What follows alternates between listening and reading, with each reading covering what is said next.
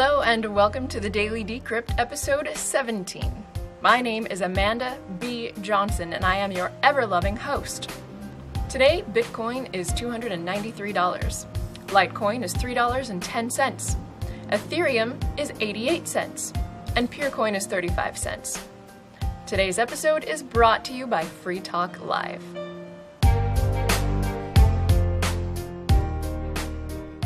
"20-year-old developer Andrew Sampson released an app called Aurous not too long ago, and many likened it to the popcorn time of music.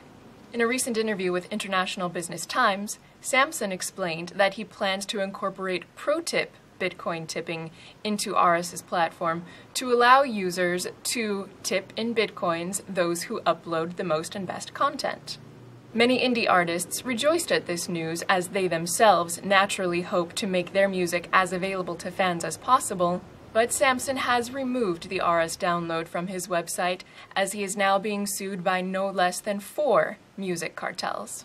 The Aurous client for both Windows and Linux is still reportedly available on the Pirate Bay, however. Whether or not these current versions incorporate ProTip is unknown.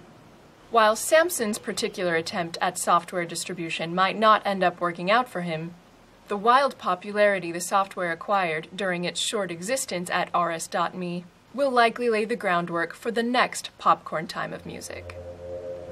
In more cryptocurrency news, the Bitcoin hardware wallet Trezor is now offering a beta wallet which offers more features. These include the labeling of Bitcoin addresses, the ability to add comments to transactions, the renaming of accounts, and full-text search of all wallet history. Alternatively, using the Encompass wallet means that Trezor supports not only Bitcoin cold storage, but also Mazacoin, Litecoin, and Dash. Trezor also serves as more than a wallet, as a handful of websites have also incorporated it as a credential-less login. Trezor users can now simply plug in a device to have an account at sites like BitX, Cashila, CoinMap, Coin Payments, Strip4bit, or Telebit. The company calls this passwordless login the Trezor Connect. In further crypto news, the popular Amazon wishlist swap site Purse.io has launched their own subreddit. Purse hopes that this subreddit will serve as a support forum of sorts for users who have questions about how to buy and sell Amazon wishlist orders for Bitcoin. And Meerkat power user and Bitcoin fan Suzanne Nguyen has scheduled an online Bitcoin conference called Micro Bitcoin, which will take place on December 5th for the entirety of the day. All are welcome to pre-register, and the conference will take place at blab.im. And speaking of events, there is a host of 3D printing conferences taking place around the globe soon. The next couple of months will see 3D printing conferences in Prague, London, Raleigh, and Calcutta. The increasing popularity of such events is not surprising. Take, for example, this story today from Zebrella.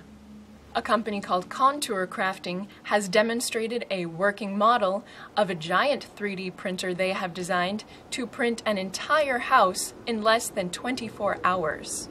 The houses are pre-embedded with conduits for electrical, plumbing, and air conditioning. Contour Crafting has even designed machines they believe will be capable of printing skyscrapers, as the machines can climb. On the health side of 3D printing news, the company Szechuan Revotech claims that they can now use stem cell bio-ink to print blood vessels. They're calling their bio-ink BioSynsphere, and they hope that it will allow for the customizable printing of patient-specific organ transplant needs. And in security news, Silent Circle has released the Blackphone 2 after a quick sellout of their earlier release of Blackphone 1. Its creators claim that the Blackphone has built-in capabilities to stop surveillance and spyware. The Blackphone 2 has not yet sold out and is available for a cool $800.